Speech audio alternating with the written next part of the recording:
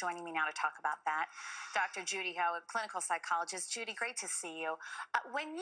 Before we get into that relationship, when you first heard of Debbie Reynolds passing one day after her daughter, what did you think?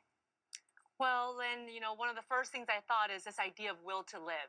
Will to live is a psychological concept. It's been used both anecdotally and also studied in research to explain why some people make it through what seems to be a terminal illness and why certain people don't make it through or seem to sort of pass away after perhaps family members or husbands or wives have passed away. And I think that that's a really big factor here because what we know about this idea of will to live is that it really does connect with physical functioning. And so we know from all of the news that have broken out that there was a stroke that was suffered, but she didn't seem to have a lot of pre-existing illnesses that she was managing. And so oftentimes we talk about this will to live as a concept and this idea of hope.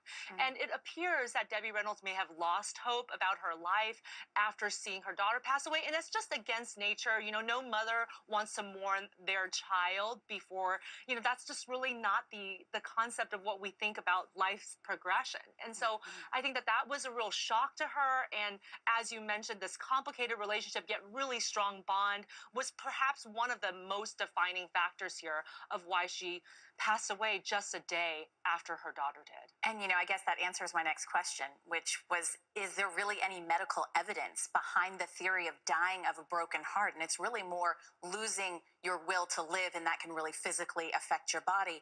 But we talk about this relationship, and I think there could be a lot of people at home that are estranged from their mother, estranged from their father, especially around the holidays we think about these things. And you say, you look at the two of them and how they were estranged for so long, Carrie even saying she wished that Debbie Reynolds wasn't her mother, yet when they came back together and they resolved their conflicts, they became greater than the relationship was in the beginning. What do you think that says to people out there that may be experiencing something similar?